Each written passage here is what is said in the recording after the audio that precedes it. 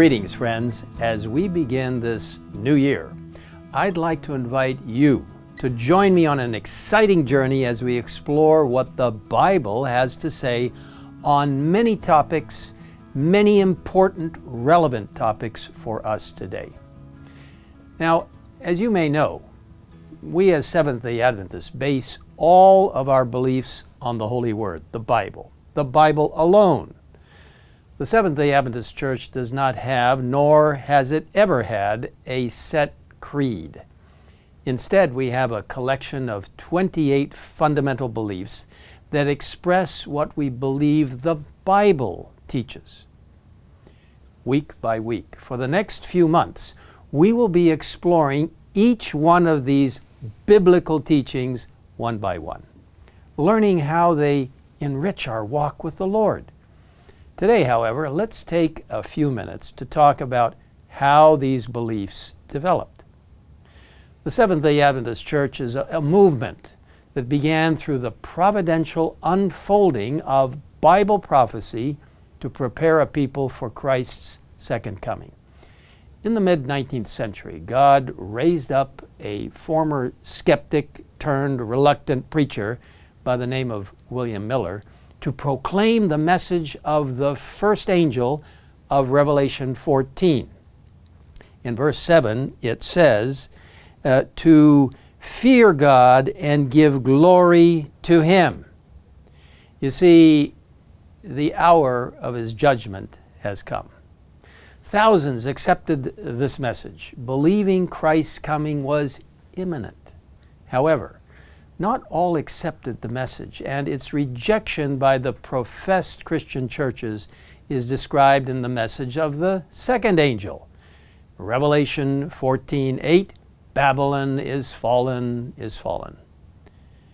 You see, when Jesus didn't come as expected on October 22, 1844, many left the Advent movement. However, a small remnant remained, determined to search the Scriptures for a better understanding. And as they prayerfully studied, they saw that the end point of the 2,300-day prophecy of Daniel 8, verse 14, did not culminate in the coming of Christ to this earth, but instead ushered in a new phase of His, Christ's ministry in the heavenly sanctuary. As they continued their prayerful Bible study with open hearts and open minds, further truths were revealed, such as the full meaning of the three angels' messages of Revelation chapter 14, including the importance of keeping holy God's seventh-day Sabbath. Other Bible teachings also became clear, such as the non-immortality of the soul and the state of the dead, the second coming of Christ, and more. Nearly 10 years after the great disappointment, the small remnant had grown into almost 1,000 believers. And although they did not yet have an official name, they did have an official paper called the Advent Review and Sabbath Herald.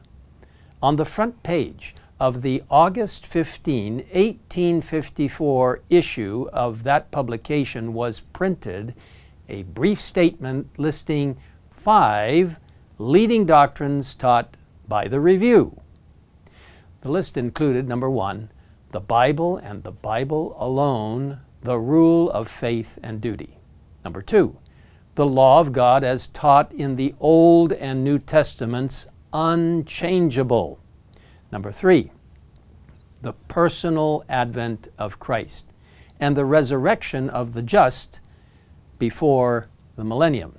Number 4, the earth restored to its Eden perfection and glory, the final inheritance of the saints. And number 5, immortality alone through Christ to be given to the saints at the resurrection.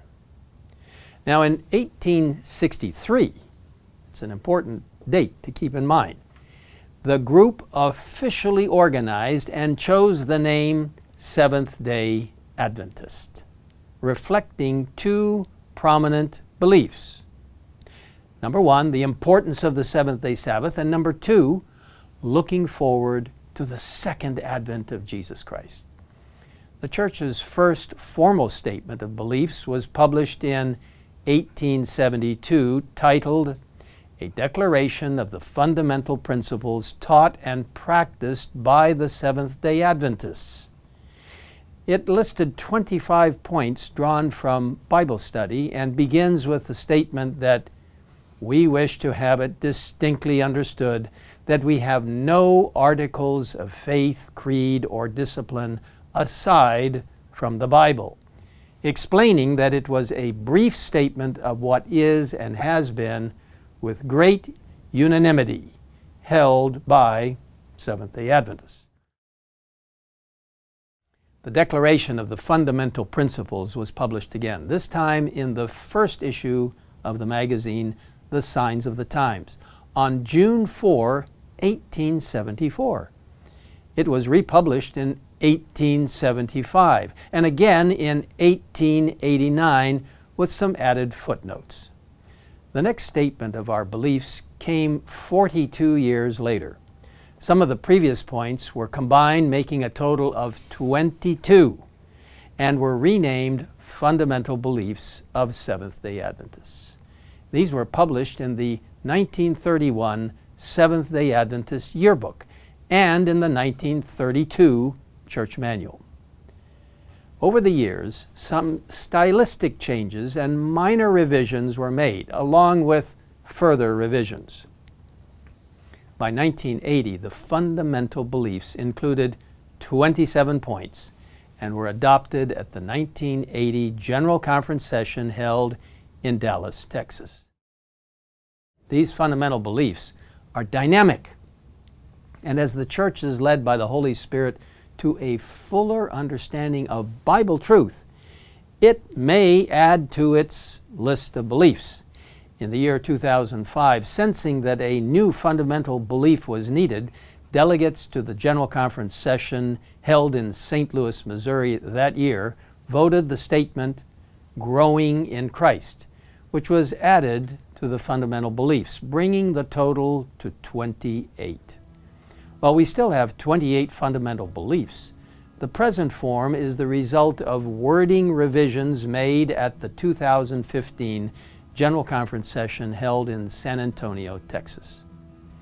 I praise God for how the Lord has led this movement step by step into a more complete understanding of who He is, who we are, and what His wonderful plans for us are as revealed in the Holy Scriptures.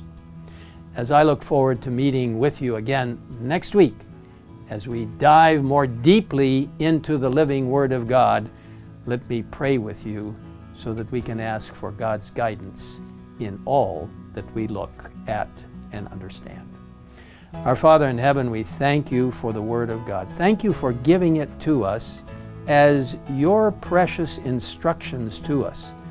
Words of truth and life. Words that will help us to find clarity in our daily experience with you and with others. But most importantly, they lead us to the foot of the cross, to the living Word, Jesus Christ. So thank you for the written Word, thank you for the living Word, and thank you for giving us a clear picture of what our future is going to be like, eternity with you, all through the grace and the merits of Jesus Christ. And we ask this in Jesus' name.